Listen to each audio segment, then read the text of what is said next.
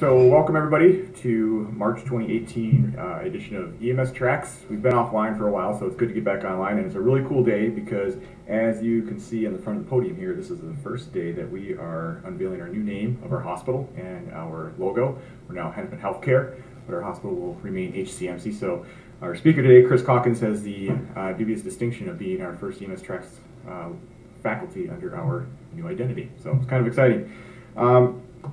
Just a few things for those of you who are watching online. If you want to participate in the chat, there's a little bit of a delay, but if you go down to the lower right hand corner to the chat bubble and click on it, you can ask a question, and I will ask Chris during the course of the lecture. You can also tweet questions with the hashtag EMSTracks, EMSTRACCS. You can email them to our EMS Tracks email address as well, or you can email us after the fact, and I'll give them to Chris. So Chris is going to give us a little talk today, Be Safe, Not Paranoid, and he's a colleague of mine at my part-time job in the East Metro, and thoroughly enjoy working with him. And he's the executive director of the Calkins Center for Suicide Research. He's a program director faculty for an EMS program and paramedic out at Woodbury with me.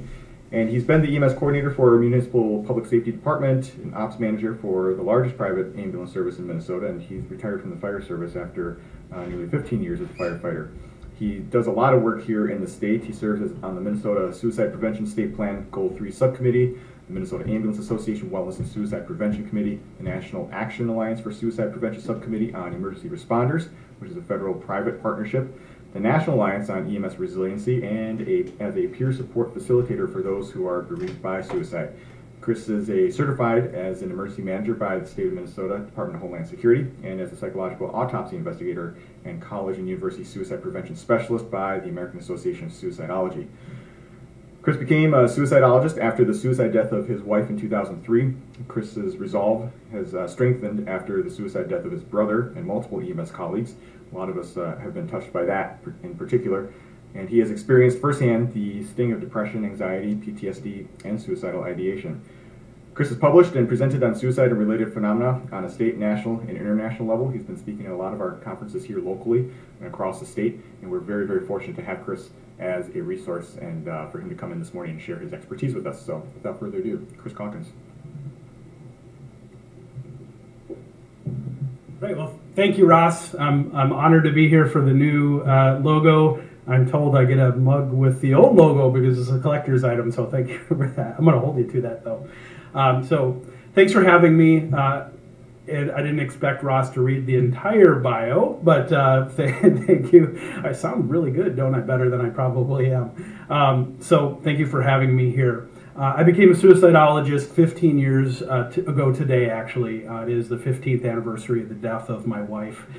So I think it's fitting that I do something to advance the cause today. So that's important to me. So she's in my mind a lot today, and will be for the next 2 weeks, as she was missing for 2 weeks before found.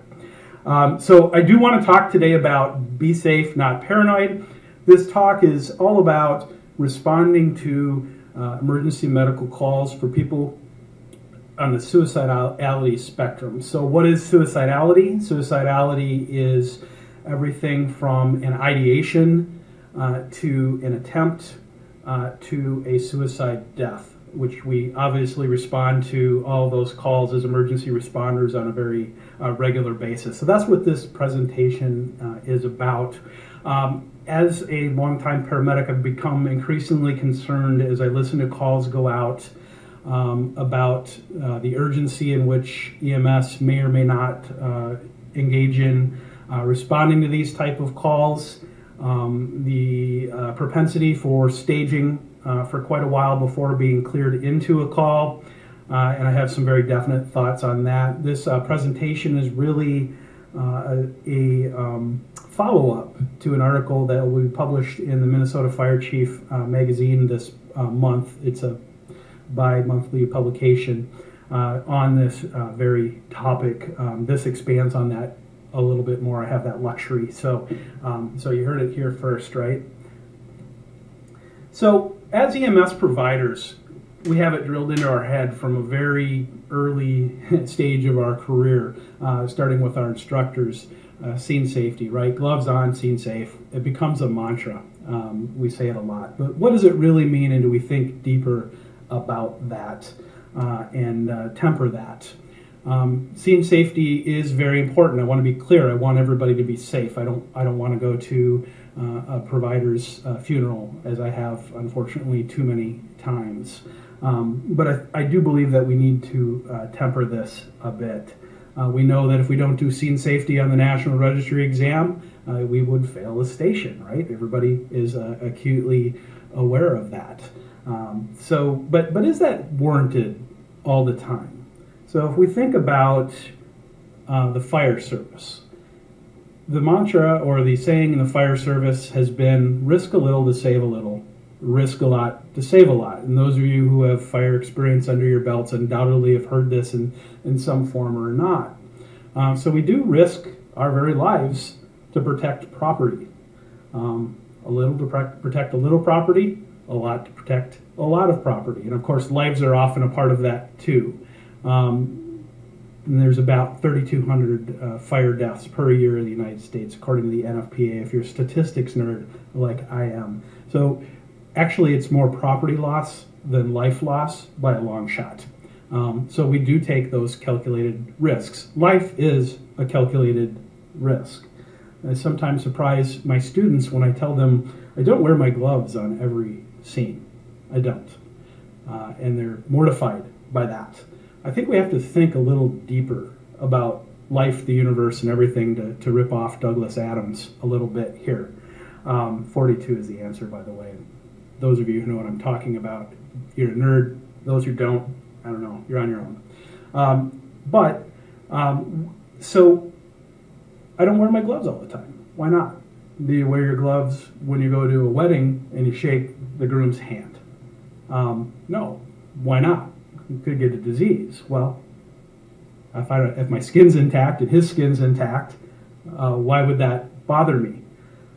If I want to shake somebody's hand today after this presentation, I'm not going to go find a pair of gloves and put them on first. How are they different than somebody I encounter on a 911 call who doesn't have a known disease, cuts, etc.? So we have to think of things in context. Now, I'm not saying go back and tell your supervisor I'm not wearing my gloves and all this. Obviously, you have to follow your policies and procedures and all of those things. But I just want you to think about this a little deeper and the logistics of it. If we think about how things are changing, we also think about our colleagues in law enforcement. They are the ones that go in and stabilize the calls when we believe there's a violent element of some kind. And then we are cleared in. That's changing a little bit with some of the recent shooting incidents, and we'll talk about that in some depth here in a bit. But with things like in Minnesota, we do this 3 echo training. So now EMS, who has been trained to this level, and the agencies have adopted this policy or this procedure, will go in on a shooting incident with law enforcement. They're covered obviously by law enforcement, going in a diamond shaped kind of configuration, get to a patient and extricate them. So their EMS is starting to engage in calculated risks. Like I said, life is a calculated risk. So this is a graphic of our typical, that's me and Ross working in the ambulance there, hiding behind the tree. We've got the call for somebody who's got suicidal ideation, and we're waiting for the police officers to go in and tell us that it's okay to come in. Now, I'm not saying for a moment don't use reasonable caution. Obviously, if there's what report of a weapon there, a firearm, knives, things like that, I'm not advocating that we go rushing in. I'm not advocating that for a moment. I mean, we have to be safe, obviously. But as I was on duty the other night, probably about 2 weeks ago, actually, I heard another agency that's close to mine dispatched the ambulance on a young girl who had hung herself. And as I sat there and listened to this call, I heard that the ambulance had to stage and wait for the police to clear them in. The typical kind of dark humor, bear with me, of EMS, that girl isn't going to come off that rope and attack those providers. She's not. Let's be honest about that, right? I mean, she's not a threat to those people. We know that that girl has hung herself. We know that the mother's saying that on the 911 call. What makes that call different than somebody who would maybe accidentally strangle themselves? A while back, there was a couple of, or a young person that accidentally hung himself at a theatrical production. It was deemed that there was horseplay going on, and he accidentally did this. How is that different than the other call? So I want you to think about the stigma of mental illness, the stigma of what suicide is. A research project, or researchers found that on average, nationally, standing by for scene safety delays emergency response, or EMS response, by 4.5 minutes. Those of you who have practiced EMS longer or as long as me know that that's an average. We probably stand by, if we went to median or some other kind of accounting, we know that we spend a lot of time on a scene. I've spent 20 minutes, half hour, 45 minutes pretty easily waiting on a scene. So that's not an uncommon thing. What does the American Heart Association say about this? The American Heart Association says that time of response is definitely tied to success of resuscitating somebody in a cardiac arrest. Many suicide attempts, of course, result in a cardiac arrest, whether it's a hanging, an overdose, etc., etc. So that is something to think about. In fact, if you've taken CPR a couple of times like I have, you know that the American Heart Association will also tell you for every minute delay to defibrillation in a case where a patient could be defibrillated, that the chance of success of resuscitating that patient goes down approximately 10%. That means pretty much game over after 10 minutes, right? 4.5 minutes, 40.5%. That's a lot of missed opportunity in my estimation. What makes a 15-year-old boy who's overdosed intentionally on narcotics different from a 15-year-old boy who was experimenting with drugs and accidentally overdosed? But I'd submit to you that we treat those two different calls very differently in how we respond. Because if we get a hint that there's a suicidal element to it, chances are that we will end up standing by before going into that call. If it's an accident, we won't do that. What makes that different? I think stigma is really the only thing that makes that different. So let's talk about suicide in the United States, because there's a lot of myths floating around out there. And if you listen to the media now in the wake of many of the shootings, you hear the call for people who are mentally ill, they shouldn't have guns, they shouldn't have access, etc., etc. And while I don't disagree that on the extreme end that's true, I would tell you that that is a myth, that keeping guns from people who have depression or whatever isn't necessarily the solution to prevent murders. It is the solution for preventing suicides. However, we know that means do matter. I'm not really worried about the murders, to be quite honest, and that might be shocking to some people. I mean, I am worried, but I'm not worried, if that makes sense. I'm more worried about the uptick in suicides that will result. So there's 2016 statistics out there, but I'm using 2015 because the CDC says that in 2016, about 45,000 almost suicides in the United States. In the suicidology community, we know that that number is really about 2 to 3 times higher than what's reported. Why? Because of intentional misclassifications, accidental misclassifications. What was a death? Was that an accident? Was it not? You need to get inside that person's head, basically, and find out what their intent was. That is, I could do a whole separate presentation on psychological autopsies, and that is the purpose of that, is to kind of figure out what was that intent? What was the single car accident on the road on a nice sunny day? Almost all of us have been on that call, right? Person hits a tree. No evidence of damage to the car. No evidence of a deer coming out and they swerved. No evidence of the person had a heart attack and then lost consciousness and hit a tree. what was it. That's what we call an equivocal death, an unknown death. But those are often misclassified. It's not always for bad reasons. Sometimes it's to protect the family from stigma. Sometimes it is to help people collect insurance, those kinds of things. When we get to law enforcement misclassification, the research shows that law enforcement officer suicides are misclassified approximately 17% of the time intentionally. It's not always for bad reasons.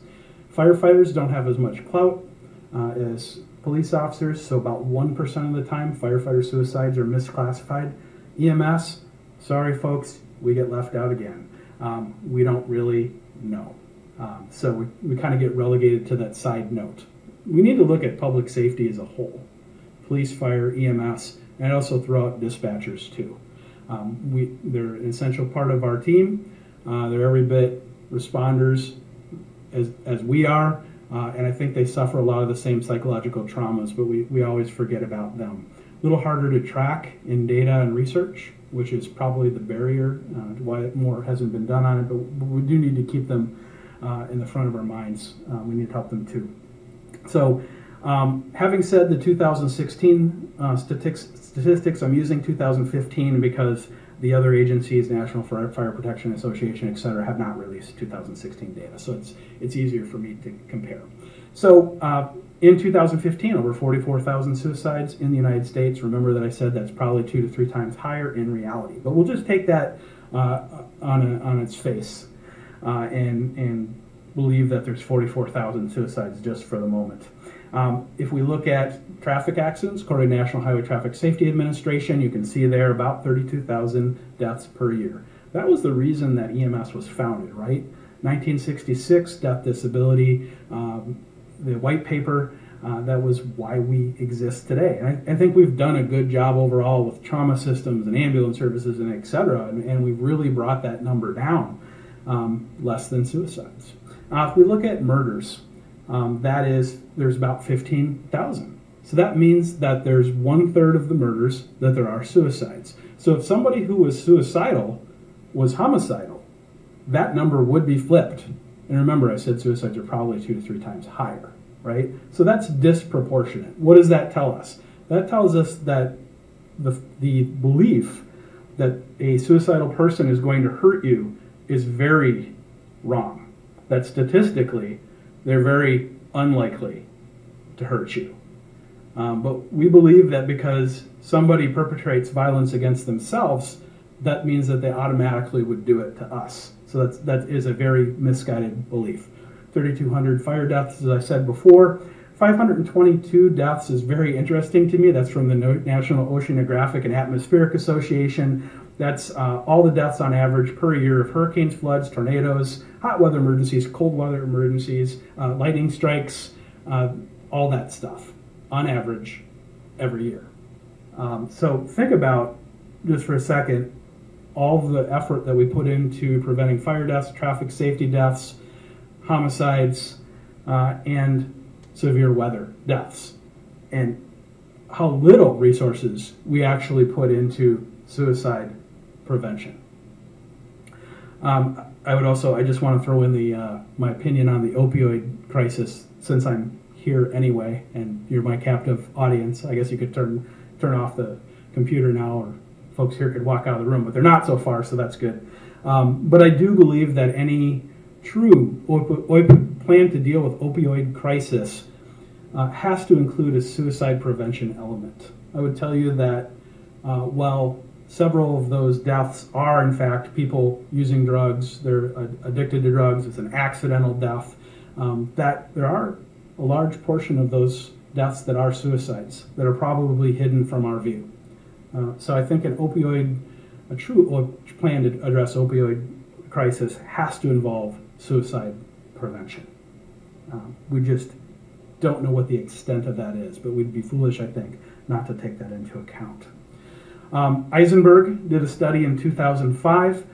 He found that people with a mental illness were exponentially more likely to be the victim of a crime than the perpetrator of a crime. I will also tell you that I did do statistics for an unnamed agency because I don't have permission to release their data. But what I did was I took all of the calls for that involved violent patients from the ambulance service, from the patient care reports.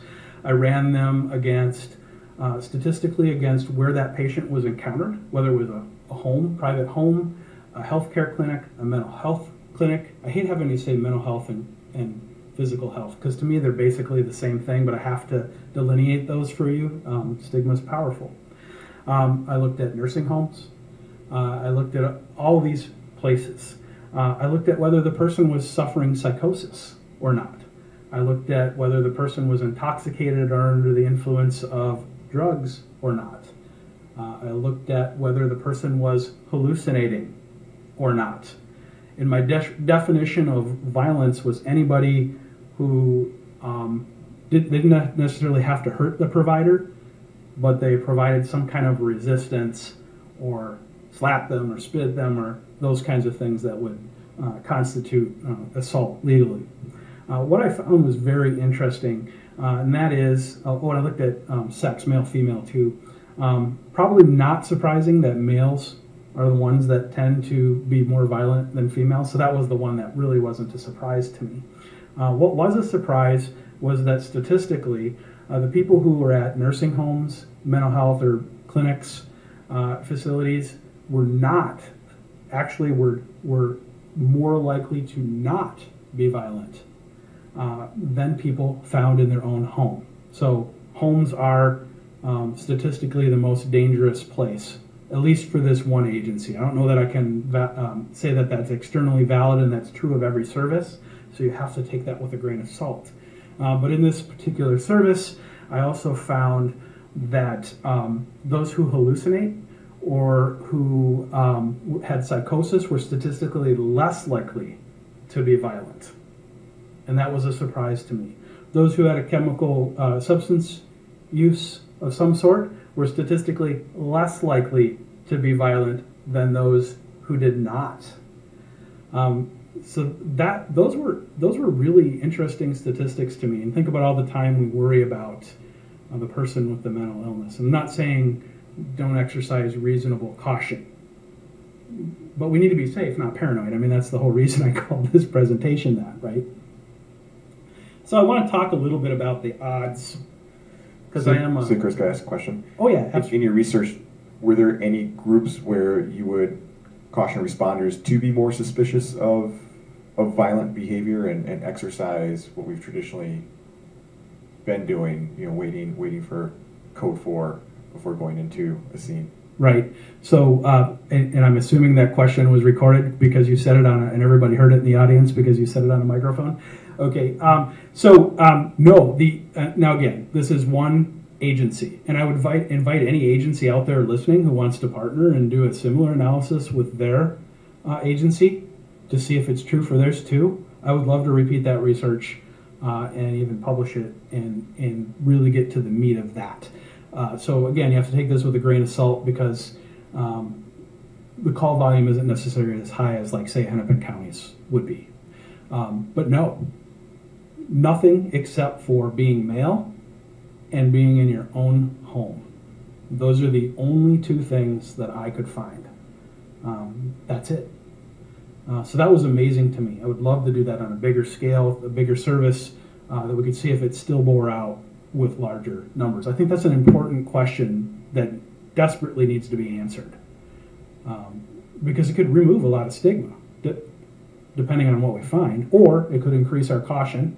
It could allow us to zero in on certain situations where that caution is warranted, but for a valid reason, not just because of a gut feeling.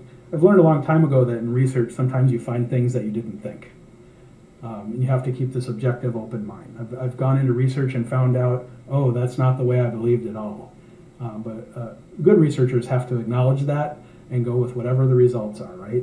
You can't bring your biases into that. So did I answer your question? Okay? Okay. So the odds. What are the odds? How many people who suicide, and I don't say commit suicide, notice that, because I don't believe that the word commit denotes a sin or a crime. Suicide is not a crime anywhere in the United States except for one place. That is the U.S. military, Uniform Code of Justice. 20 suicides a day of active military and veterans, one of the highest populations, where attempting suicide is illegal. I don't think that that's working well. They need help. People need help, not to be arrested. Not that the military does. I've done some psychological autopsies on veterans and et cetera, and talked to some of the military people. They're quick to say, well, we don't really enforce that law. But the fact is, the law exists. So I think that prevents people from getting help. And I can't tell you how many veterans and active military I've talked to that go outside the conventional military system to get help, private pay, or pay out of their own pockets because they don't want the word to get back to the military. So I think that's a big barrier. I think we need to address that. If we could do one thing for military suicides, if I got to pick one, I think the first thing I'd do is make that law defunct. Just take it away. See what happens. What do you have to lose, right? If you're not enforcing it anyway, take it off the books. Could remove the stigma. But I digress a little bit. So let's look at the suicides in the United States. Of the 45,000 suicides, there are 2% of those suicides where somebody is murdered and then the person who murders them kills themselves. 2% of that almost 45,000 people. Statistically small number of people. If we go to mass murder suicides, a mass murder kind of defined differently depending on who you talk to. The most common figure used is four or more murders, and then the person kills themselves. That happens in 0.5% of suicides. Now, I do want to point out that the majority of people who engage in mass murder statistically do kill themselves. That is true. So I want to acknowledge that right up front. But not everybody does kill themselves. I would say those people are psychologically different. The profile is different. Different motivations, different reasons. So that's an important thing to acknowledge. I once sat in an audience of a man who was a nationally recognized EMS expert, not from Minnesota. But he told the audience of over 1,000 people, basically that the next active shooter, the suicidal person in your ambulance is the next active shooter. So active shooters statistically are more likely to die by suicide. But people who suicide are statistically extremely unlikely to mass murder. So that's not a two-way equation. It doesn't work that way. I approached the man after the conference, introduced myself, and said, you know, I'm worried. I'm worried that everybody who walked out of this conference today was left thinking that that suicidal person in their ambulance is the next murderer or mass murderer.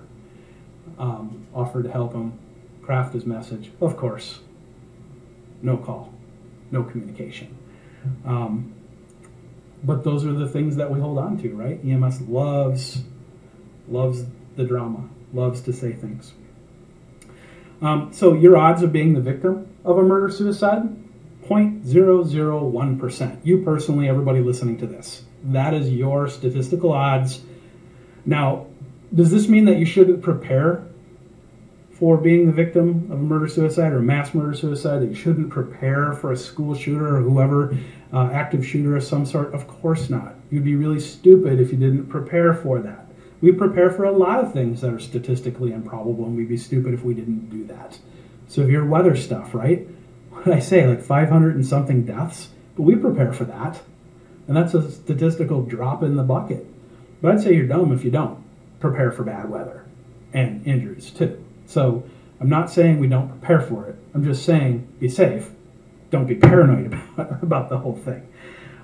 So in the bottom right-hand corner is a book that is very thought-provoking. It's by Thomas Joyner, who is a very noted suicidologist, and he's proposed a theory. And I've got a backlog of research, but one of my research projects is to prove or disprove the theory, apply it and try to prove or disprove it.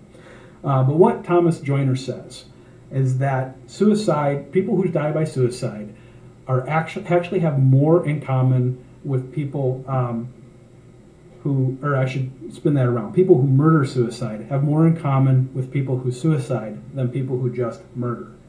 Prolific serial killers don't suicide, not statistically, right? That's again a different psychopathology. That's not what it's all about for them. So what does that mean? That means that the person who murder suicides or mass murder suicides is first suicidal, and then they're homicidal. So what does this mean? This means that a suicide prevention program could theoretically prevent murder-suicide, prevent mass murder-suicides. But we're so busy lumping all of the mass shooters into one bucket, right? We need to try to figure that out. We need to unwind it, because if Joyner's right, and I think he is, we're looking at these mass shootings backwards. We're looking at them wrong. We're preparing for them wrong. We're doing the wrong things to prevent them. And I won't get on my media contagion bandwagon right now, but if you're interested in how the media plays a role in contagion and continuing the cycle of suicides and murder-suicides, we can have that conversation at a later time. It's a whole fascinating topic all in itself. But Joyner says that somebody who murders suicides does so for one of four reasons. So first, they're suicidal. The first reason is mercy. So this is a person who, and I've seen this in the Minnesota databases of deaths. If I look at the the homicides or the murders is different than homicide, and then I look at the news reports where the person killed themselves, I see a theme that starts to emerge. Now, I don't have statistics behind it. It's an anecdotal theme. I've just seen it a lot, right? So I don't have the numbers to back it up. But what I've seen is that you look at the person who's been murdered, quite often a white female, elderly, and what do you see in her diagnosis at the end? What do you see in her medical records? Well, what you see are the words metastatic, terminal, end stage. You see those kinds of things. And usually elderly white male who murder suicides. What's that about? First, the male suicidal decides that this is mercy killing. I'm going to kill my wife who's terminally ill, and I'm going to kill myself. So that's what a mercy killing is. A number of years ago, we had a woman who sadly threw her kids over the high bridge. I believe there was 3 of them, and then jumped herself. What was that all about? I think it's about, if the world is such a crappy place for me, seen through the lens of my mental illness, then it must be for everybody else too. So, well, I don't obviously condone that way of thinking. I can understand it. My own wife, who died of suicide 15 years ago, looked at me one day very seriously. She knew I like to target shoot. She knew I have a firearm. She said, hey, how about a little murder-suicide? She was not kidding. She was serious. What is behind that? She was profoundly depressed. She believed that if the world's such a crappy place for her, then it must be for me too. So that seemed like a completely reasonable request for her to make to me. So I get that from a first-hand perspective, that way of thinking, and Thomas Joyner calls it a perversion of virtue. Not wild about the term perversion. I think that carries a lot of other things with it, but nonetheless, that's what he calls it. Next is glory. So, Columbine. We're going to go out in a blaze of glory, make a name for ourselves. Sometimes, sadly, I think this is what the media perpetuates. I'm suicidal already, and I might as well get some notoriety and some other things while I'm at it. Duty. So I have an obligation for some reason to kill somebody else and then kill myself. Could these be the suicide bombers? Could these be those kinds of folks? Possibly. A thwarted sense of justice, or a perversion of justice. So this was obvious in things like Virginia Tech. Things where the person, situations in which a person may have been bullied, felt oppressed, felt discriminated against, felt that they couldn't go for help. Germanwings flight, if you recall that, the co-pilot locked the pilot out of the cockpit and then flew his entire plane into a mountain, killed hundreds of people. What was the basis of that? couldn't get help, couldn't get the level of help that he wanted. I'm making a statement. I'm going to make it right on my way out. I'm not saying it's a reasonable thought. Thomas Joyner also says the most difficult thing to do, or almost impossible, is to judge a suicidal mind with a non-suicidal mind. You just can't get there. So it's a very difficult thing because everybody else looks at it and says, it doesn't make any sense. Well, I'm betting your brain's fairly intact, or even if you have a mental illness or depression like I do, we're not that far down the road. So I still can't get there, right? So that's the journey. So, Chris? Yeah. So question, this might be a little off topic, but one, how many of these are successful, and is there a point where there's a call for help and there's intervention is available, and then if we get involved in that type of call intervention where it's not successful, what do you say to these patients? Right. What do you mean by successful? That the murder-suicide is, they managed to complete what they set out to do. Sure. And I try to avoid successful and complete those because language is powerful, and obviously you wouldn't know that because you're not a suicidologist on the forefront. But somebody who's killed themselves or has had a fatal attempt is what I would call it. What do you say to them? Boy, that's very difficult. You empathize. I can see that you're in pain. What else can you do? My other presentation I made, a week or so ago, we talked about the benefits possibly of ketamine, 0.5 milligrams per kilogram over 40 minutes. Relieves suicidal ideation in 50% of the population for up to 10 days. Maybe that's an option in the future. I don't know. Just empathy. I'm here for you. Listening. Provide a safe environment. Try not to make a judgment because it doesn't matter what you say or really don't say at that point. Engage them in honest conversation. Talk about suicidal ideation. How long have you been feeling this way? Say the word suicide. It's okay. The typical standard questions EMS has. Do you have a plan? And do you have a means to that? Maybe you know that because they attempted already. It might be obvious too. I like to give family resources. There's a green card I actually carry on duty with me that talks about what is suicide. That I will give family members who've had a member who's attempted suicide and say, here's some resources, explains kind of what this is about. But I'm afraid there's not a magic thing, one thing that you can do, right? I don't know if I tied, it's not a nice, neat ribbon tied up for you, but that's what I would say.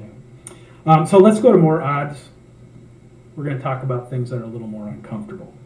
Let's talk about law enforcement officers and suicides. So, on average, law enforcement officers are likely to die by their own hand 3 times as much more likely than by somebody they encounter on a call. So that's a staggering statistic. When I did an analysis of the law enforcement officers in the state of Minnesota, they are 6 times more likely to die by suicide than by homicide. I'm not saying murder. Murder is an intentional, it's a crime, whereas homicide could be, for instance, a vehicular homicide where somebody accidentally gets run down, but yet it's literally a human taking another human's life. An officer-involved shooting would be a homicide, not necessarily a murder per se, because it's literally just one person killing another person. So when I look at the homicides, 6 times more likely to die by their own hand in the state of Minnesota. Murder-suicide is a very uncomfortable topic amongst law enforcement. Sadly, it's more common than you think. There's an entire book written on this. It often accompanies a domestic situation of some kind. It's a very uncomfortable thing to acknowledge, but murder-suicides are higher than we care for in the law enforcement community. When we get to firefighters, a fire department is 3 times more likely to lose a firefighter by suicide than they are any other line of duty death. So that's quite a staggering statistic. If I look at my Minnesota data, a firefighter is 67 times more likely to die by suicide than by homicide. Look at EMS. Nobody's done research on the national-wide sample. People don't understand what EMS is. That's part of my mission. I present at the International Association of Suicide Prevention in New Zealand in May, and one of my sessions is fire and EMS service for the serious suicidologist. Because if you're going to study us, you better understand the difference between an EMT and a paramedic. But the suicidology community doesn't, by and large, understand that quite yet, I don't think. So, but then I have the EMS people who want to study suicide who really don't understand suicidology. So I need to bridge that gap. I've got a foot in both worlds. I need to bring those folks together. And we've done that. We're starting to do that with all these alliances that I'm on. So we don't know an EMS yet, but we need to find out. If I have anything to do with it, we will. In Minnesota, I did look at it. So single role EMS, 12 times more likely to die by suicide than be a victim of homicide. So that's quite a staggering statistic too. So that's twice the number of law enforcement. Any correlation or reasoning with fire relief? Just in looking at your numbers of firefighters and Let me go EMS back. providers, is there any correlation or data, I guess, per se, to explain the difference between firefighters and EMS providers, or could those essentially be lumped together if they're a fire/EMS service? Yeah, that's a good question. I'm actually, that is part of the thrust of my dissertation that I'm in the process of finishing. So what I've done is taken the death records in Minnesota 2001 to 2016. I've partnered with the Post Board, Peace Officer Standards and Training Board for law enforcement, Minnesota Fire Certification Board, and the EMSRB, Emergency Medical Services Regulatory Board. They have matched my death records, all manners, natural accident, suicide, homicide, indeterminate, and pending, to their records. That's how I know who's who. That's how I know who's certified to what level, in many cases, what agency they belong to, etc. So I don't know that question right now, but I'm working on it. And because I'm also looking at the influence of dual trained people versus single role. So if you've, like a person like yourself who has fire experience, does that add an extra layer of something on top of it in addition to your EMS duties? Is being a law enforcement officer on top of working for an ambulance service put an extra layer of something? I don't know. So you're a very smart question. I'm working on it, is the short answer. All right, so let's talk about chemical suicides, detergent suicides, hydrogen sulfide. So this is where the classic scenario is somebody mixes a concoction of household chemicals together.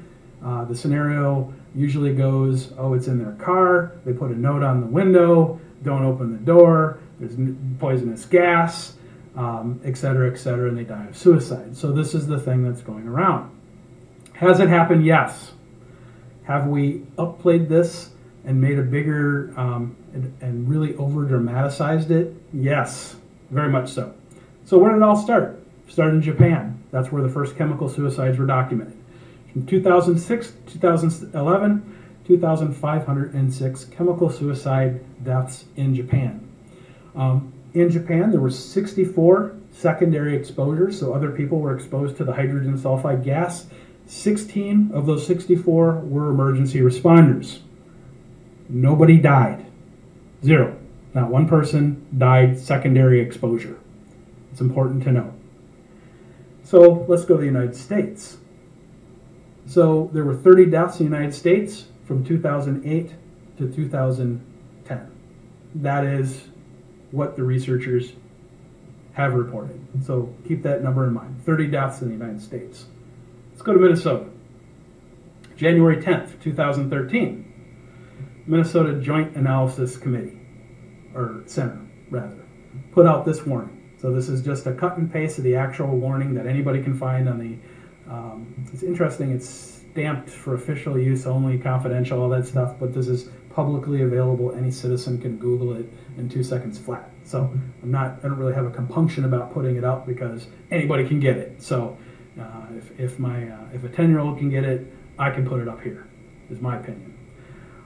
So situational awareness, chemical suicide, first responder safety information. So, put out on January 10th. The day before, there was a legitimate chemical suicide in Minnesota. This is what I would call an error of recency. Something happened, let's do something about it, let's put out a warning. Okay, but then I think embellishments happen. So what we say here, what they said was 10 instances of chemical suicide reported in the last 18 months, with 2 reported in the last 2 months. So that's what it says. So what's the truth? So I went through the death records because I have them. And I looked from 2001 to 2016 for Minnesota. Only 4. Because you can't tell me that there were 33% of the entire chemical suicides reported instances were in Minnesota. 33% of the entire nations. I get really concerned about this because these are the people that we look to for guidance, to advise us and give us intelligence information about what's going on. And so, granted, there may be something I'm not privy to or something I don't know. Maybe they're counting carbon monoxide deaths as gas deaths. I don't know, because that would hit their threshold. They should probably say that if that's the case. So really interesting stuff. So what does this mean for us? Recently I had the honor of presenting at the Time Critical Conference up in Fergus Falls, their EMS conference, and I watched Kirk Hughes, who's the director of the Poison Control Center, do a presentation, and I was lucky enough to have a conversation with him afterwards. I had chemical suicides were very much on my mind. I'd been researching it. So I asked him what he thought about it.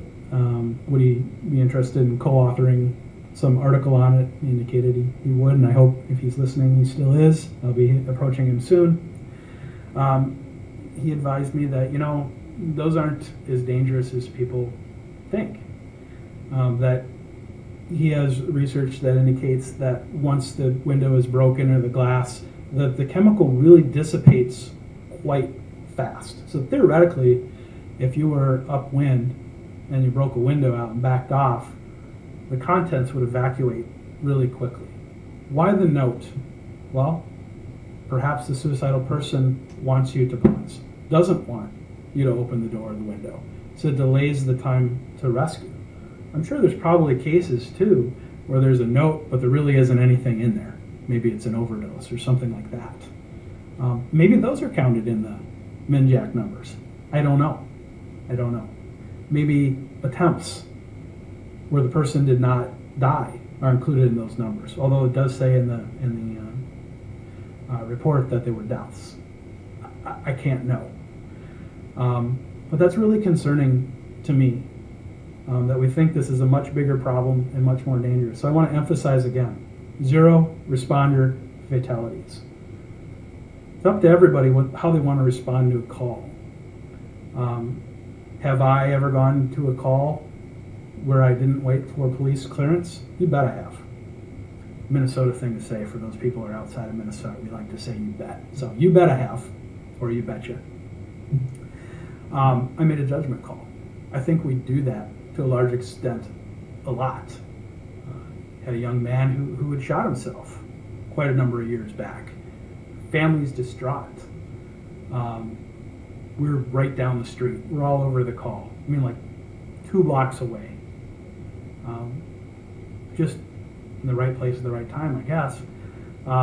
Family's outside. We can even see them. They're waving us down. Imagine if we were to go down the street and say, we got to wait for police to call us in, right? I mean, they're basically running towards us.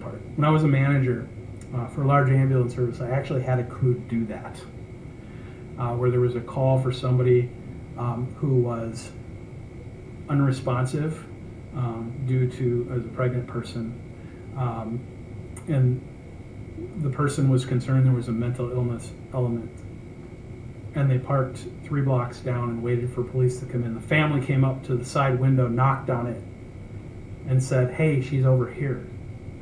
They said, we have to wait for scene safety. We can't go in until the scene's clear. Let's think about this deeper. Could it be that the person unconscious is going to hurt them? I doubt it. Who would the scene safety be for? Probably the people knocking on your window. It's too late now.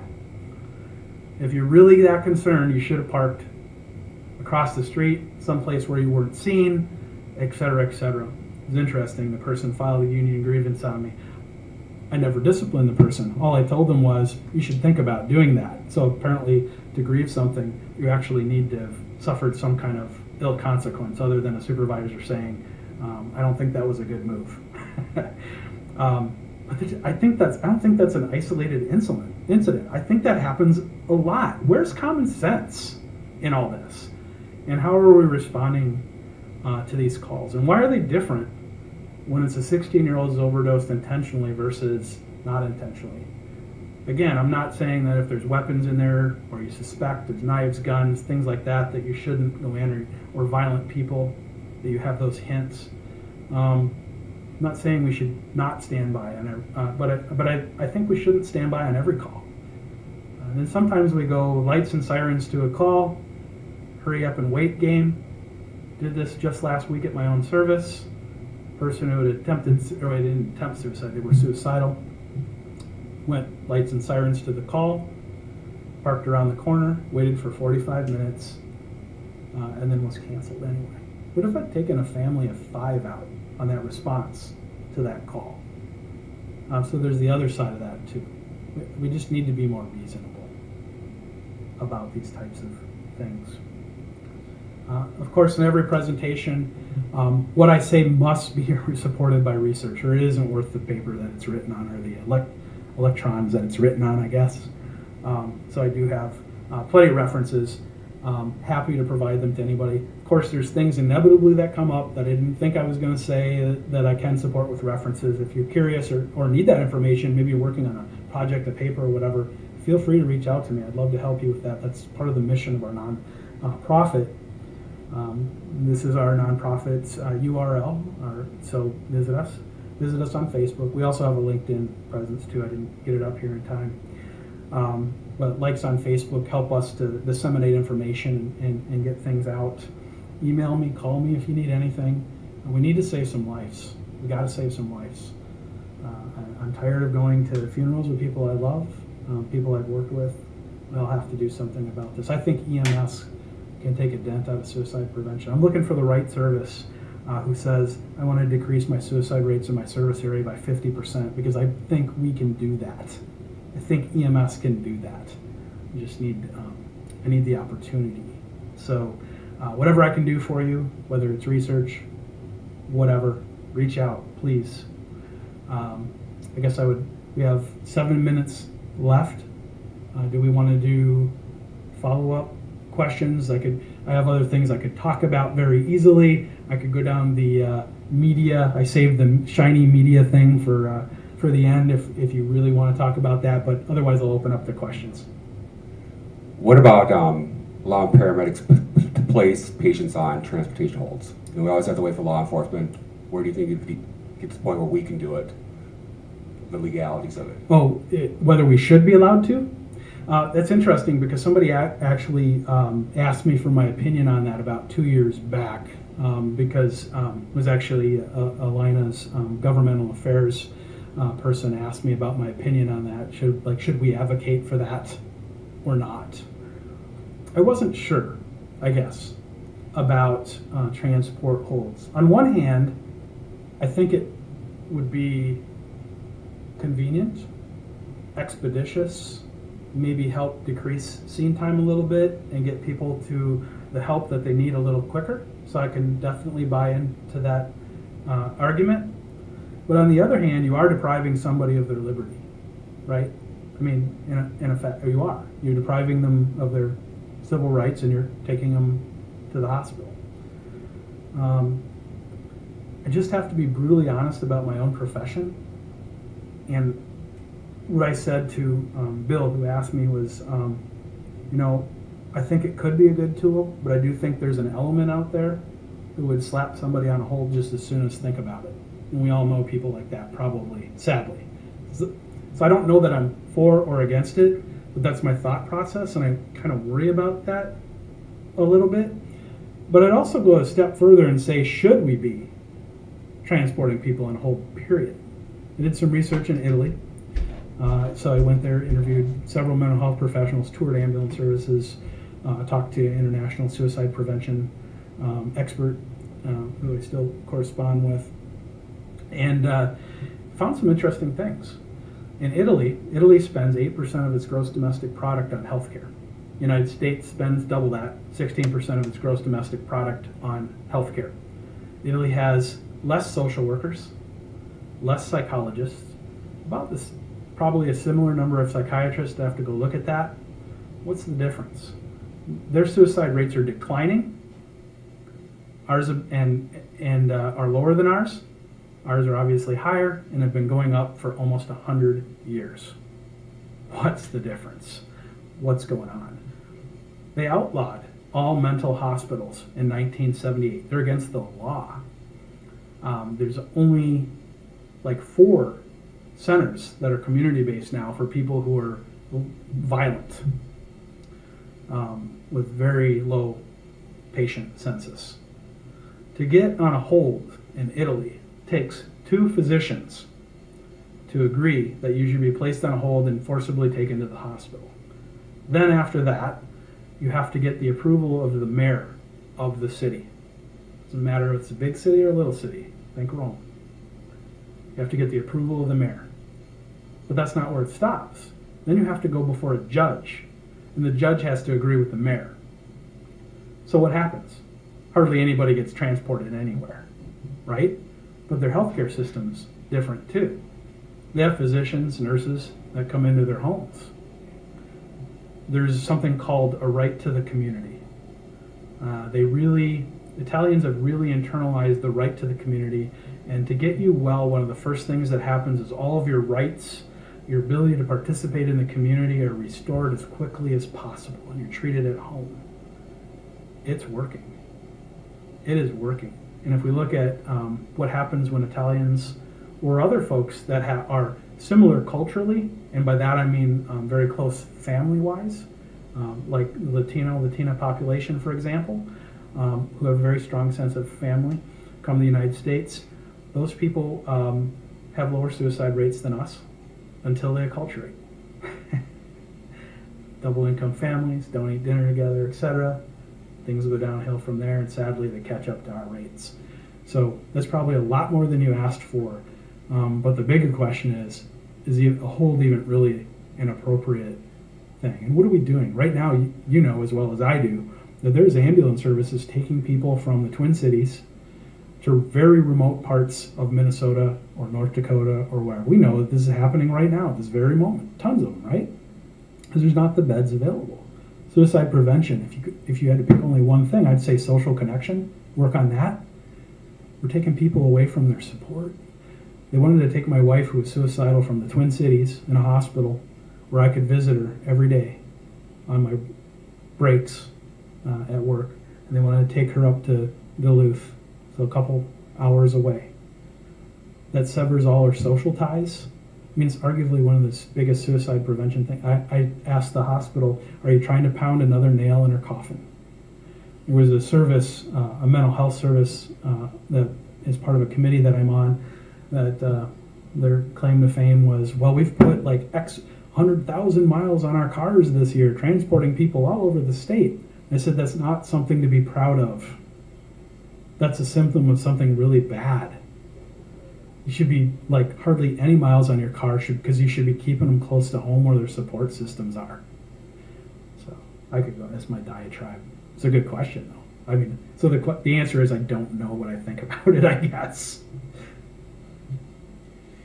So Chris, I'm glad you mentioned the family thing. That's kind of what I was thinking when you were talking about the Italy cases and some of the research that I've done in my past on traditional indigenous medicine in Latin America. Same thing, it takes the community to heal a person. If they're sick, the entire community is sick until they are better. When you're talking about an EMS agency to partner with you to do something about suicide rates in their jurisdiction, what is there anybody in the nation who is doing this, and are they doing it right? Or what are the things to focus on besides keeping these patients in the community and supporting them. I have found, I don't know what happened, maybe that was, I hope that wasn't me. I have found no evidence of, maybe there's an ambulance service out there that exists somewhere that's doing something, but no service that's doing anything comprehensive that I'm aware of. So inevitably I'll get a tweet from somebody saying, we're doing something. Okay, but I didn't know about you, sorry. But none that I know of. We need a comprehensive plan. There was a major research project done in a hospital-based system, or in a hospital. This wasn't EMS. But what they did is people who were suicidal, had a suicidal ideation, or had suicide attempts and were hospitalized, upon their discharge, they were given a card in the mail, sent a card. The card said, we value you. You're an important member of our community. We care about you. We hope you're doing well. Here's some numbers. That simple act, the cost of the postage and the card reduced readmissions to those patients by 50%. That's one card and postage. Imagine if we did that for every patient we transported who had suicidal ideation or an attempt. Imagine if we handled the family well, and just better. People who are left over after a suicide, like me, are exponentially more likely to die by suicide ourselves.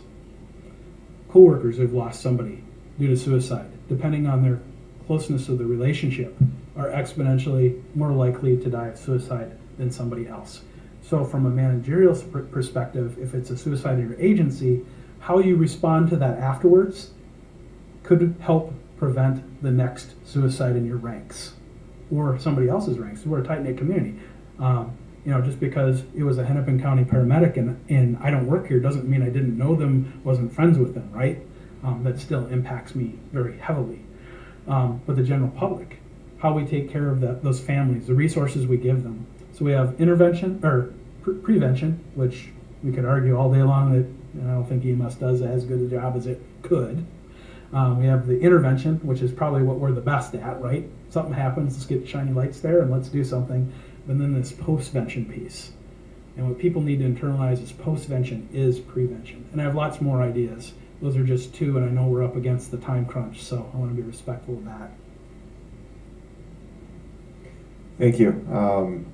We didn't get any questions from online, but I want to sincerely thank you for sharing your experience, your expertise, and spreading this very, very important message, and look forward to having you back again. Yeah, thanks. Thanks.